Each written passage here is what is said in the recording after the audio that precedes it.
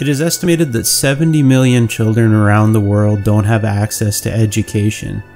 Remote areas often don't have the infrastructure or access to information to support even a basic education. At the end of 2015, there were also over 60 million refugees worldwide. Many of these people reside in refugee camps with little to no education available. I knew I could make something to help with these critical issues. I wanted an easily portable classroom system which included all of the knowledge and content of Western classrooms, but remained fully self-powered and easily deployed anywhere in the world regardless of infrastructure. The EduCase was born to be this system. It incorporates computer systems loaded with software, tutorials, textbooks, and reference material, allowing any subject to be presented to an audience. Topics such as computer coding, medicine, math, and all sciences can be easily incorporated and tested live.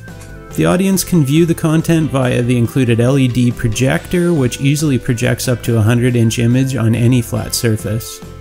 There is also an internal LCD monitor, allowing any user to work with the case the same as any laptop PC. The included Android tablet can also be used to display the content and perform work. I added an Arduino-based microcontroller to monitor and protect the case from issues such as low battery and temperature extremes, while displaying all the relevant information via an LCD display. The code is fully customizable and, like all other files, is released open source for the world to use. The EduCase communicates with the outside world via the cellular network, and when that is unavailable, it receives satellite data directly from the Outernet Satellite downlink via a portable dish.